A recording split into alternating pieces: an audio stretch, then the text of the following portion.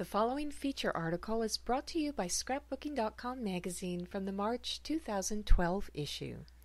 Babies, by members of the Scrapbooking.com design team. So sweet, my little table teether. You always know how to make me smile. These photos were taken in 2008, the year you were born.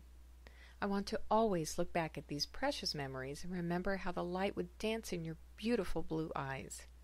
It was as though your eyes would light up the room. You're now 4 years old, and I still have that coffee table with your teething marks forever a visible reminder. I created this layout to document just how sweet and innocent you were, so that when you become a teenager, I can look back and remember those oh-so-sweet times.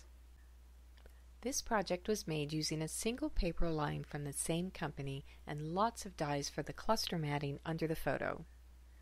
I added extra interest by using 3D foam squares under my photo, and even so, it's still a pretty simple page.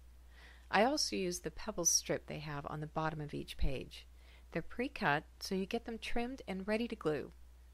This was my first time creating a vertical title.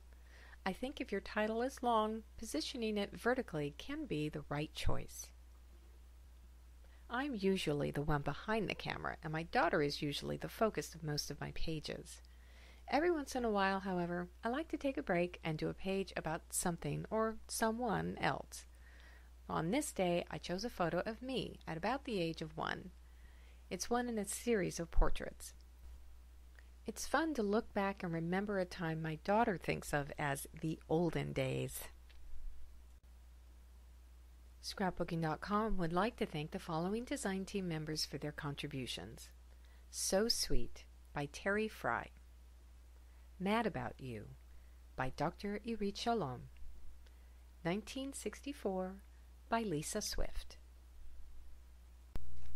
A printable project card with instructions and a list of supplies can be found by clicking on the step-by-step instructions link within this article. To find the products featured in this article and shown in these layouts, check with your local scrapbook retailer. Browse our premier retail stores for coupons to a store near you. We hope you've enjoyed this article from Scrapbooking.com magazine. For more creative inspiration, be sure to check out all of the great articles and projects in this month's issue.